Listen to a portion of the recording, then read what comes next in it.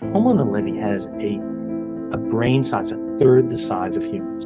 We had first hypothesized that Homo naledi had sort of deliberately disposed of its dead, but that's all we had. We just had bodies.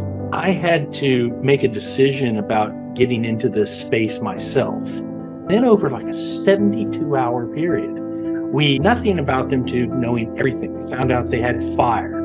We found out that they were carving these symbols above the graves. One of the biggest impacts of this research is that it erases the idea of human exceptionalism based on our big brain. Controversial discoveries that have been made in the last 25 to 50 years of the search for human origins on this planet, but also perhaps in the history of archaeology.